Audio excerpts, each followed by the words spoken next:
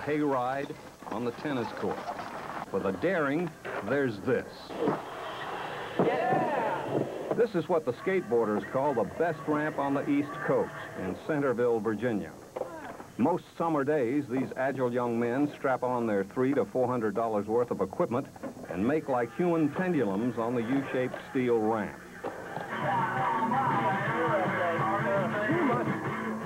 A car stereo blares the proper rock to keep the skaters in the mood for oilies and aerials and hand plants and foot plants. There's also a 540-degree turn at the top called a McTwist, but no one here's tried it. McTwist is sort of the ultimate on this kind of ramp. One thing to remember in all these bouts with gravity is when you're wiped out, try to land on your knees.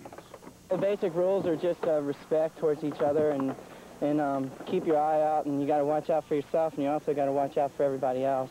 It's basically, there's no rules. That's about one of the best things about skateboarding is you can do it. It's a self-expression, and you don't have rules to follow.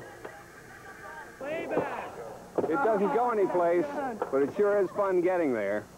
Nelson Benton, Centerville, Virginia. And that's a